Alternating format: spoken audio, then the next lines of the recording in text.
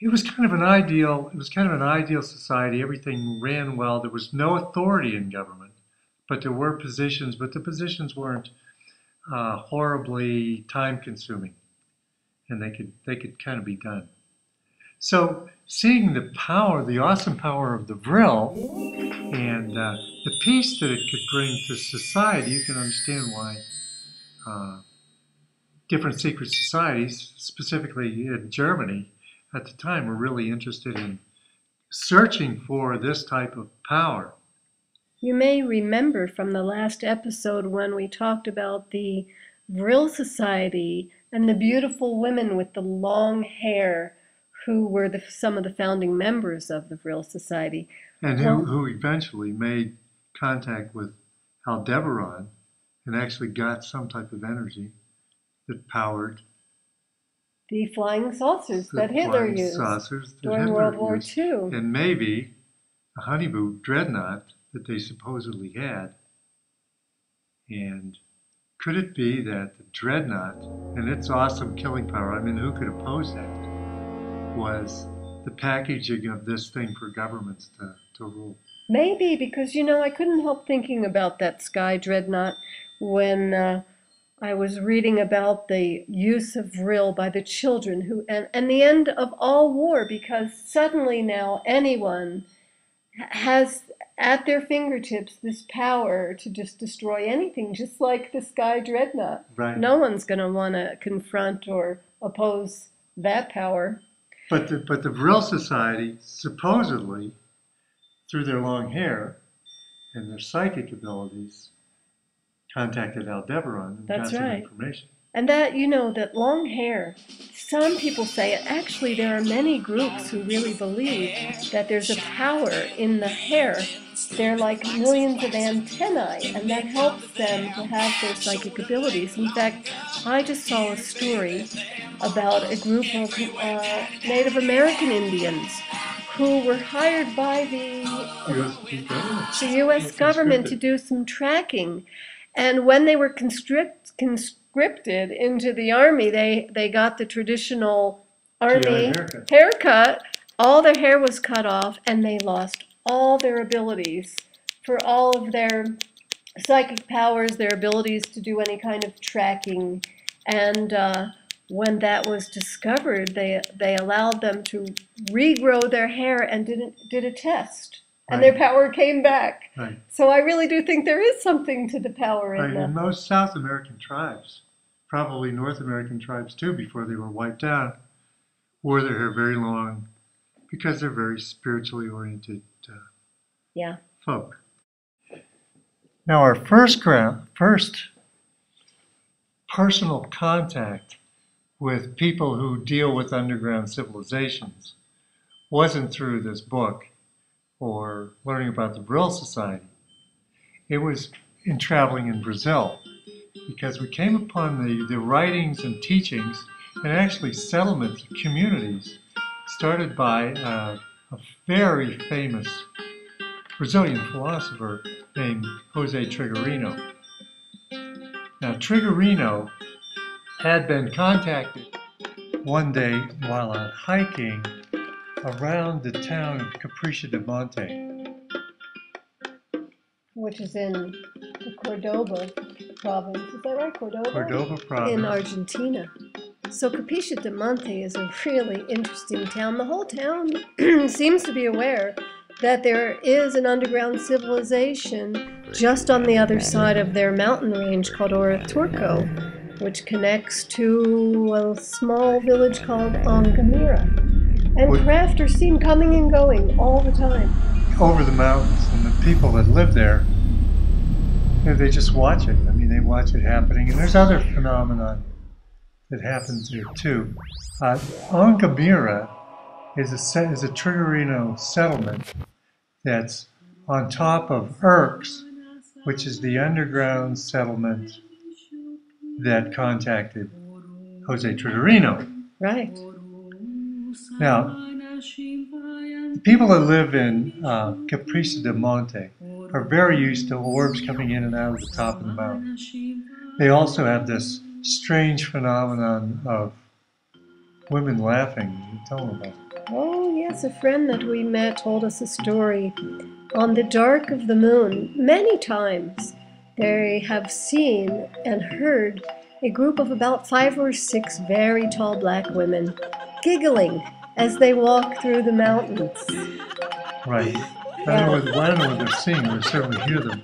Right. Well, I think because they've been described, they have been seen. Yeah, it's a very spiritual. The place has a real cool feel about it. But, so we were more interested in finding out about more of the locations that Triggerino had marked out in Brazil, and one of them was called the Roncador. So we went to the Mount Roncador. Now, Roncador supposedly is a little, well, I didn't even see a settlement when we were there. Well, Roncador is it's a the name mountain. of the mountain. Right, it's the Right. mountain. So we got in as far as the mountain. Go ahead. Oh yeah, we stayed in a place and hiked up the mountain. We actually were really interested in exploring the underground civilization, and one of the entrances supposedly is through a lake that's located right in the middle of an indigenous area. We didn't go into that Indian reservation, and I'll tell you why. It was because the Indians were just so terrifying there. They were large, very solemn-faced and imposing, and supposedly there had been somebody, Admiral Fawcett. Yes, I think his first name might have been Percy Fawcett. He and his son went to explore this underground civilization and disappeared, never to be seen again. But the host of the place where we stayed warned us specifically not to go to find the lake because many people who had gone had left their cars and were stopped along the way by not one but several chiefs of the Indian community who wanted a bribe of like $100 or even more. And each, every so many miles, another one would show up asking for more money. And then when you get back to your car, everything's stolen. Yeah, supposedly. So we decided not to take that chance, but we did climb Mount Roncador. Yes. And that had some strange stories of this weird sound that you could hear, which we did in fact hear. It was eerie. Yeah, let me tell them about the sight from the top. Okay. The sight from the top of Roncador, you could look out over this landscape, and it was all woods and forest. Jungle, maybe you could call it. And there were dark places in the landscape. And as the clouds would roll by, certain dark places would move, like under the clouds. They would be dark under the clouds where the light was shining through. Well, there were certain places out there that wouldn't change. They were dark whether they were under the clouds or not. So that was a little strange. We couldn't go back into there. But we started climbing down the mountain, and we were with a bunch of dogs who were with the guide, and then my little dog. And as we climbed down, my little dog started barking. The other dogs just ignored the sound, so I stopped and listened because my dog really is tuned in and stuff. And sure enough, we heard the sound that's characteristic of this mountain. And supposedly, it's supposed to be the sound of people guarding the entrance to this. I don't remember the exact story, but it is creepy. It was an amazing sound. They say it's wind, but I've listened to wind for a long time. This wasn't wind. It sounded like if you're standing next to a giant hill and there's 60 jaguars on that hill and they all decide to scream at once and growl. Yes. That's what it sounded like. That is what it sounded like. It was the most supernatural creepy thing. And we encountered it at the Roncador in the middle of Brazil.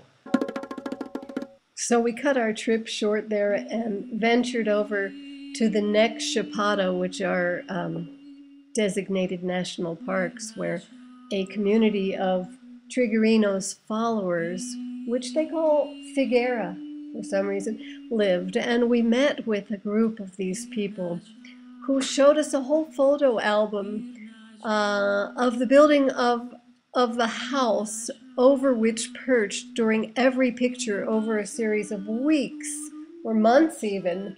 This spaceship stayed. It looked pretty much like a cloud, but it never moved. No, it didn't. In every picture. It was a non-moving, just really strange object up there. I wouldn't call it a cloud. No, maybe not.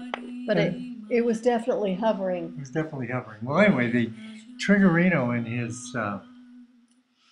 his followers that live in these different communities are in touch with the underground civilization, and they talk to and chant to the underground civilization in the underground civilization's language, which is Irden. Right. And I thought you might like to hear a sample of Irden chanting.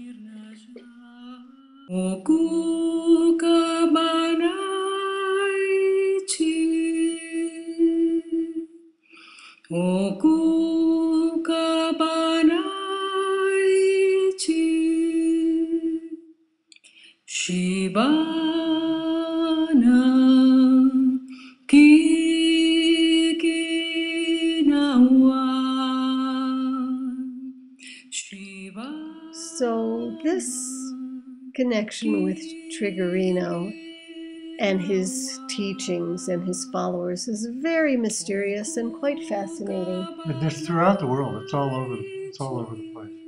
Yeah. So we'll leave a link to Triggerino's website if you want to explore a little bit more. Right. It's a serious thing, and it's not something to be taken lightly. But if you're interested in learning more about them, reading some of the things that have been translated in English, we'll leave it on the show notes for you.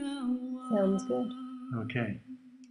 So anyway, we found it in several sources on pretty good authority that supposedly the Brazilian underground community and all that catacombs under Brazil is connected under the ocean and up into the mountains of the Himalayas, under the mountains of the Himalayas. In Tibet, yeah. In Tibet.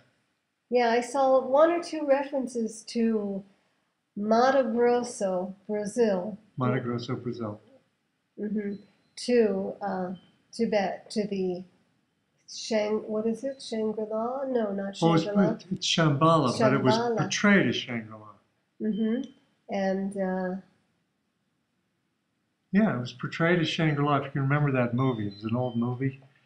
That was fashioned after Shambhala, which is the underground. Yeah, the city, the capital of Agartha. Agartha, right. That's right. Well, or two different communities, depending on who you read. And so that's our connection back to our Tibetans found in Berlin by the Russian puzzle that we opened up with. And we'll get more into that. But here's an aside. While we were looking into underground communities and underground civilizations, the Hindus believe that also under certain mountains are a civilization called the Nagas. And the Nagas are reptilians, very beautiful reptilians that can fly.